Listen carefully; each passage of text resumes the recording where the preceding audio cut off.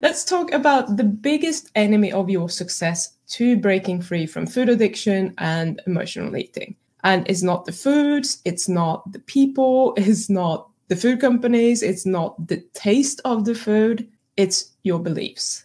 It always comes back to what you believe. And that's what I want to talk about today. Before we get into how to change your beliefs, I want to talk about what they are and how we can define them, because that can also be a little bit tricky. If we're talking about different things, I'm not going to be able to help you. So first of all, a belief is just a thought that you have thought many, many times. You've thought it over and over again until it becomes a belief and you think that that is the truth. So the more times you think something, the more true it's going to feel to you. And here's where it gets a little bit sticky. We could ask ourselves, what makes something true?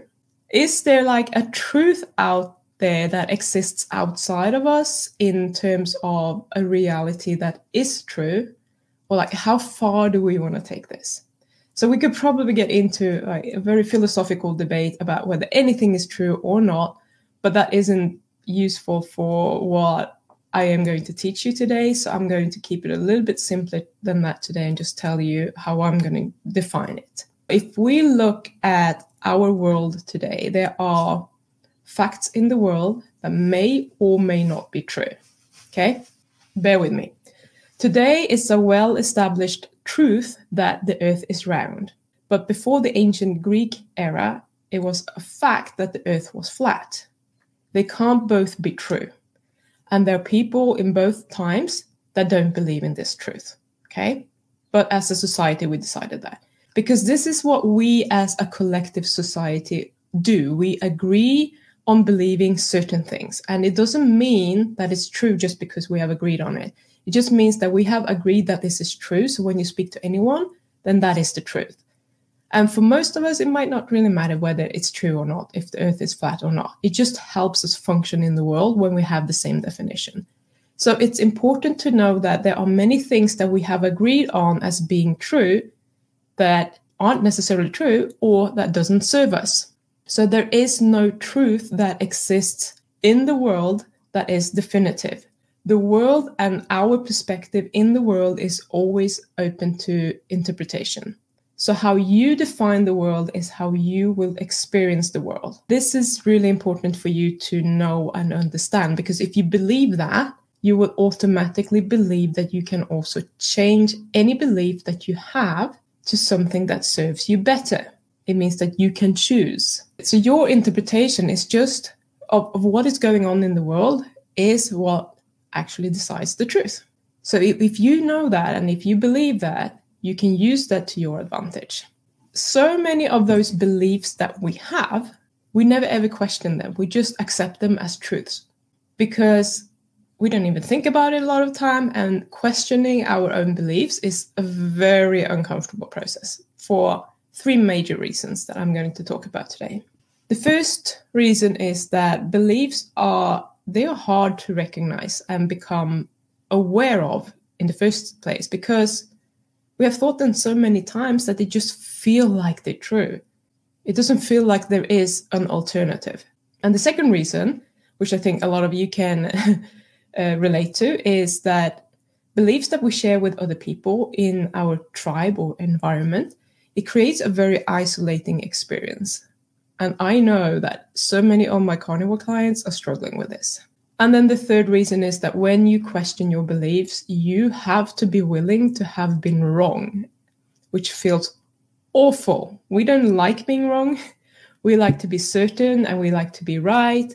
We don't want to question ourselves. So when we question ourselves and determine that we were wrong, especially if we've been wrong for many years, it's very, very uncomfortable.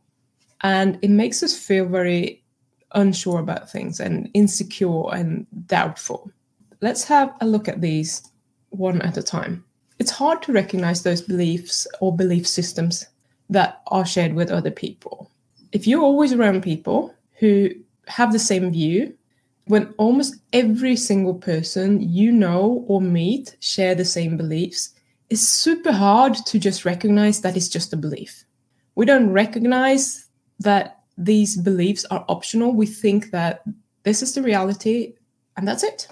There's nothing we can do about it. This is just the truth. We accept it. And I'm going to give you an example. This is my pet hate. The saying, like, once an addict, always an addict. And that you need to be abstinent for the rest of your life. If you're not, you're going to have a relapse, as if that is a truth.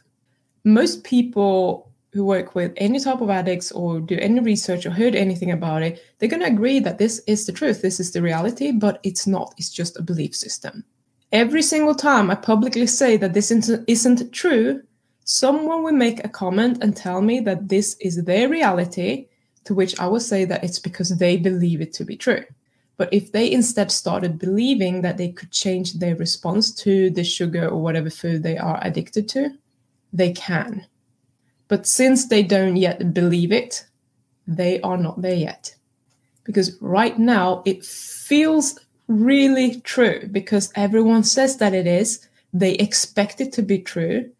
They're looking for confirmation that it is true. And so they experience it. The way out of this is to start looking for confirmation of the opposite, that it is not true.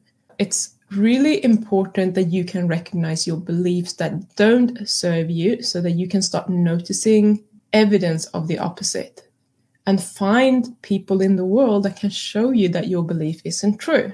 Find people who have done it. Find people who know how that works. And this is the opposite of what your brain usually wants to do. Your brain is always searching for confirmation. This is called confirmation bias.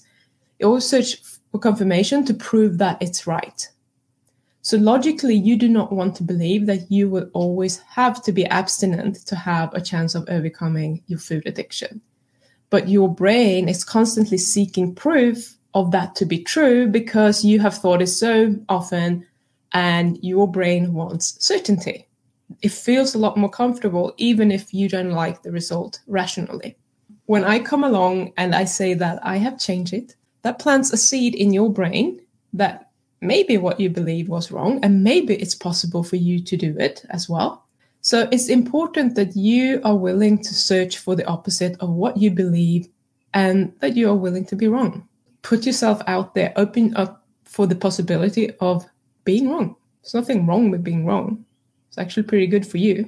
Let's talk about this problem that a lot of people have, how it can feel really isolating to have a belief that is different than the society or the group that you are hanging out with. You have probably been taught many of these beliefs as if they were the truth, and you've just accepted them. So when you want to believe something different, you are going to feel very isolated.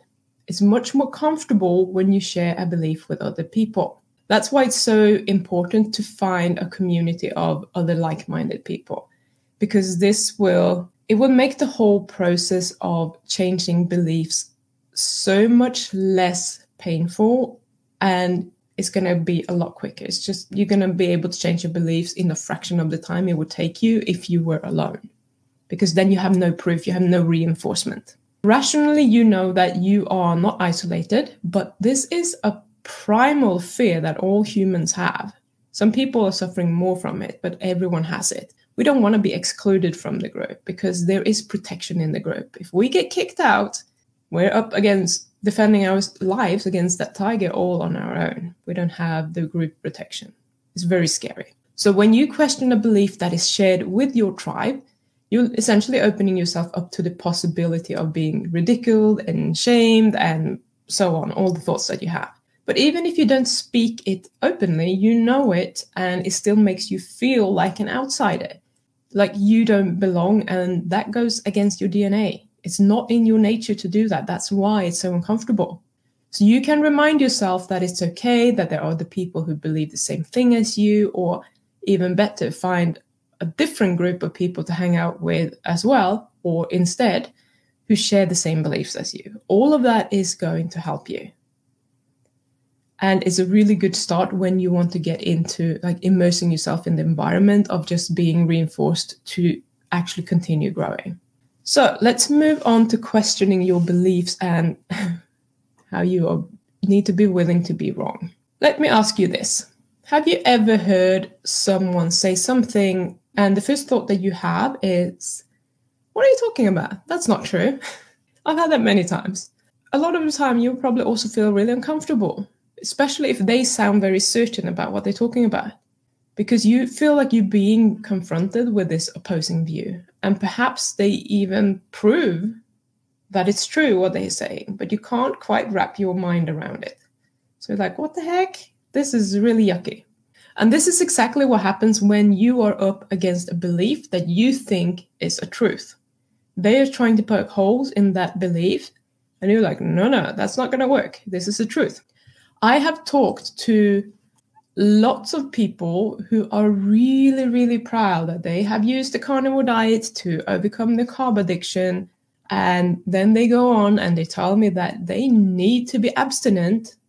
And when I say that, or I suggest that it's possible to just retrain the brain to not have those cravings, and so that they, if they want to, they can just eat something with carbs in once in a while. I'm not talking about every day, once in a while.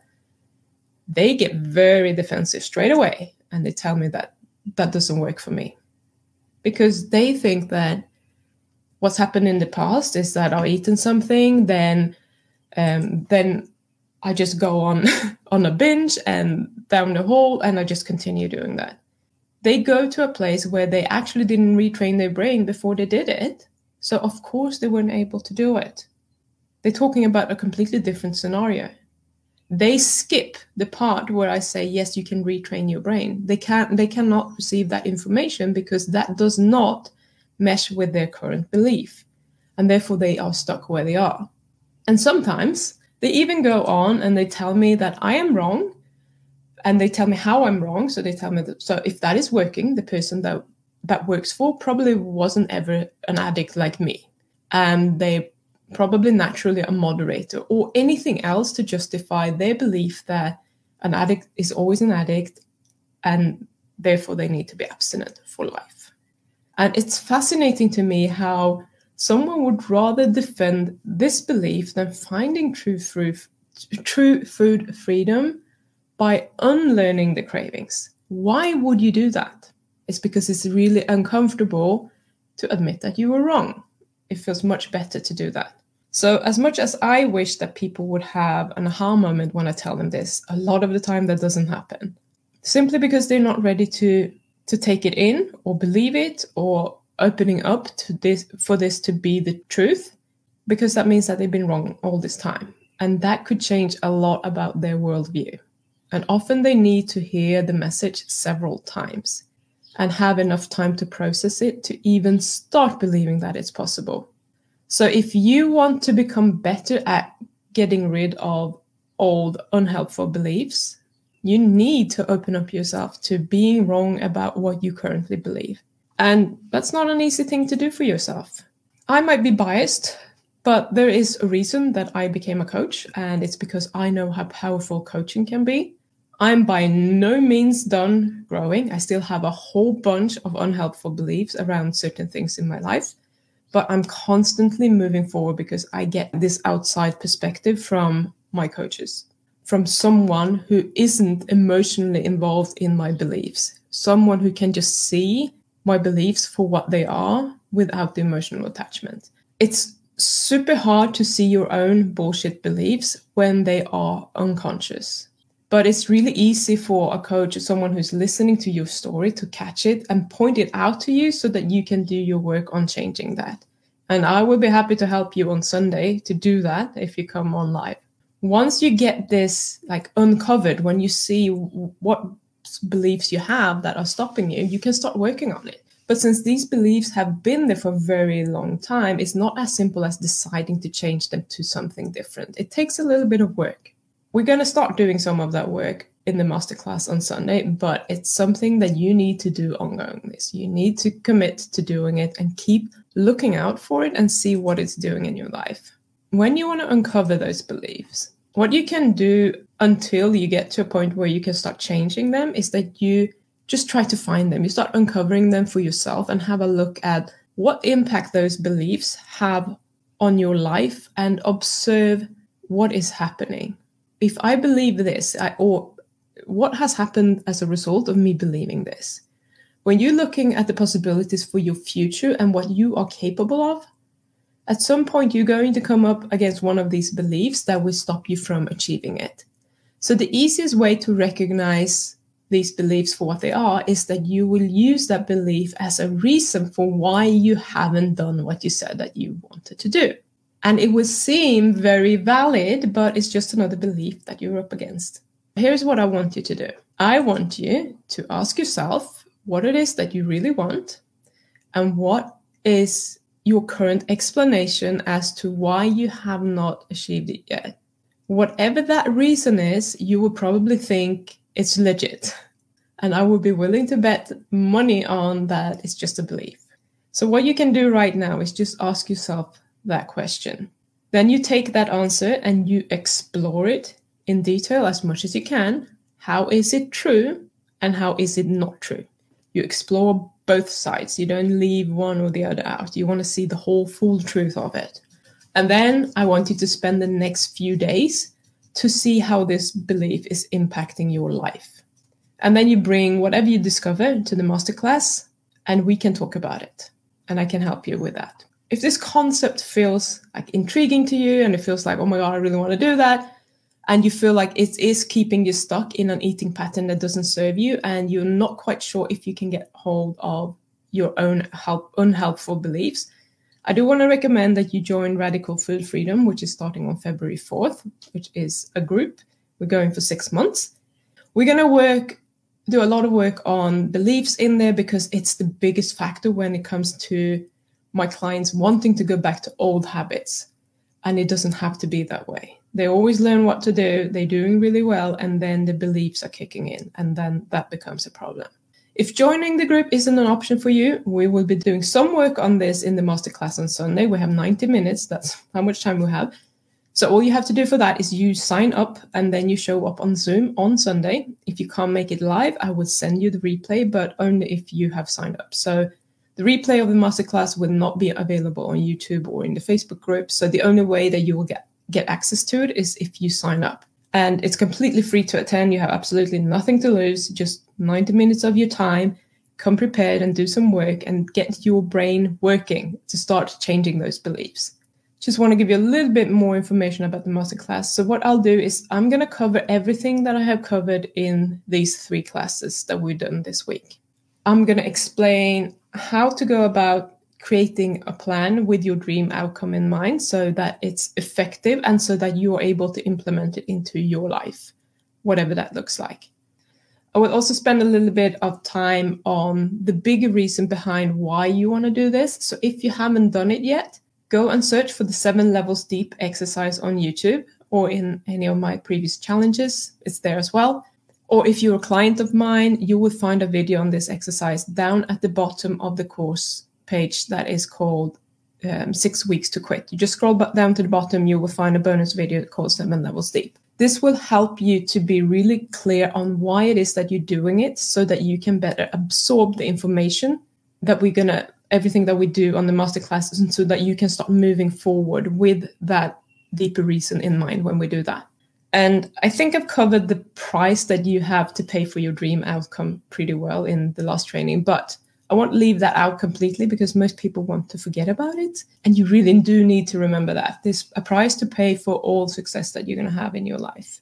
The biggest thing that we will do will be on your beliefs, because that's super important. When it's a good idea to start changing them, because it might not be appropriate to try and do so while you're still believing them to be true. First, you need to start poking holes in them so that you can see that they're not true. Because if you start changing them when you already believe them to be true, that usually leads to sort of an avoidance behavior. Like you stop thinking about it completely. Your brain goes blank. It can't see anything. So if that happens, you know that you tried to start changing that belief too early. And as I said, we have a lot more work to do, and we're going to do that on Sunday. So now I'm going to take some questions.